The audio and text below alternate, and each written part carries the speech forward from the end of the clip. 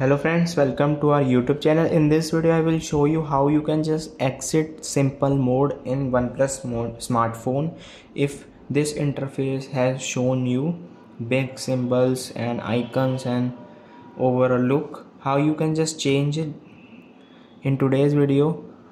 Before proceeding the video, if you have not subscribed to our YouTube channel, then subscribe it first and like the video and hit the like button for more videos. So let's start. If this is showing everything is in bigger text, so how you can just solve it? Just go to the special features in setting option. You can just simply see this and go to, just swipe down. You can see there is an exit simple mode. Just click on it and it asks that you have to just exit it or cancel. Just click on exit and it is exiting, and now you can see the phone is in default mode and everything looks like fine.